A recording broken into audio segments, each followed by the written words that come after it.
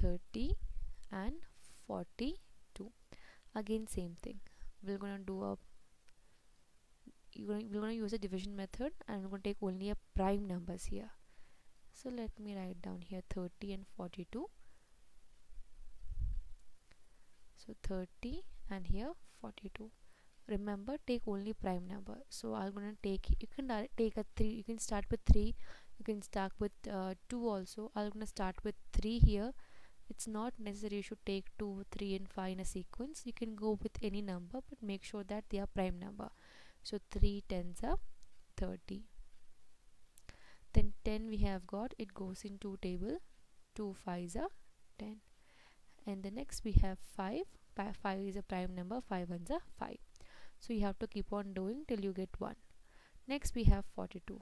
Now 42 goes in 2 table, 2 2s are 4, 2 1s are 2. It goes in 3 table, 21, so 3 7s are 21. And 7 is a prime number, 7 1s are 7. Now let us rewrite this. So 30 can be written as, write down all these factors. So 3 into 2 into what we got, 5. Or just let me rewrite this. I'm going to just rearrange them in ascending order. 2 into 3 into 5. And 42 can be written as 2 into 3 into 7. Now once we have done till here, we have to pair up. So you can pair the common, like common prime factor. Like for this 2, I got 1 2 from here, right? They got one pair. For 3 also we got one pair. For 5 and 7 there is a no pairing. We cannot find a common factor for them.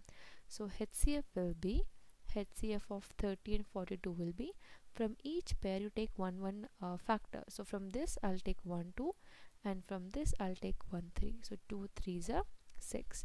So HCF of 30 and 42 is 6.